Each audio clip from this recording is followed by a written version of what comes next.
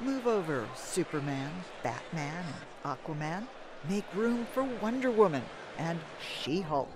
Female superheroes and characters were well represented among the 250,000 visitors at New York Comicon. So whether it's like a reflection from where society has been going with the news, women empowerment and stuff like that, there's been a flux of characters. And not only that, but they're like putting new life into the old female characters that didn't get a lot of time. So now they're giving them a chance to be front and center. So it's a really cool time to be in comics.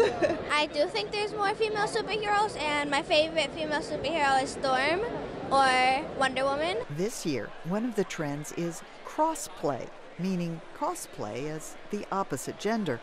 Guys dressed up as famous female characters, such as Ren from Star Wars, while girls chose traditionally male costumes for their cosplay outfits. It's a really nice environment where you can switch between, doing a male character and then a female character.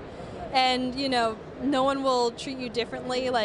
Sometimes the look on their faces when they do figure out you are female is kind of funny. It is. Yeah, that's always a good sign you've done it right. New York Comic-Con attracts thousands of comic lovers and artists every year and is one of the most important platforms for new artists.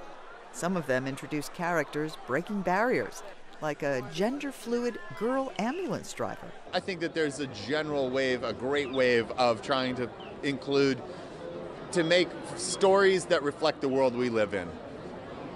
Look, I'm a white dude, but we need to see more people of color. We need to see more women. We need to look at the books and on the pages see the same thing that we see around us. And I think we're getting better. I think it's happening, and there's more and more happening to this day. So while the old superheroes are here to stay, we'll be seeing more women stepping up to help save the world, at least in the comics.